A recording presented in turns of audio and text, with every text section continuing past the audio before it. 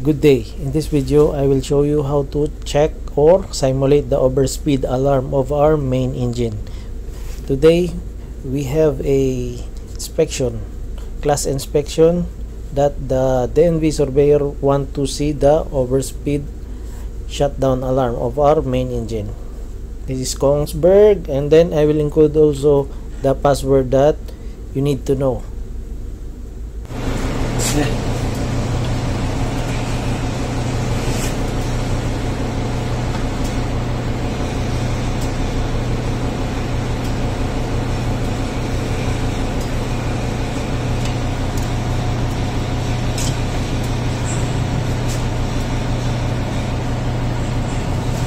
You see, normally it's like this, Yes. So when we go to the safety system,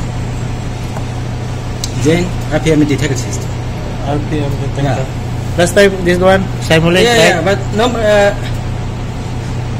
normally it's like this. Yes. Oh. It's like this, and here is about 0. Okay.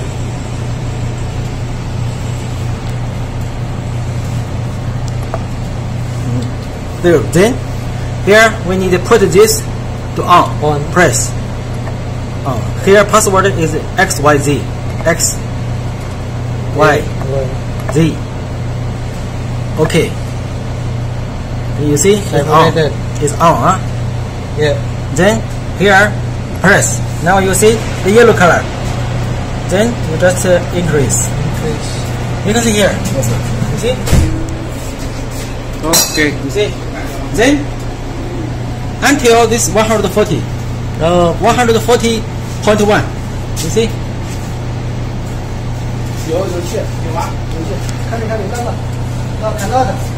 Very weak. You see? This is nothing. Nothing. But 1.1. Coming. Very nice.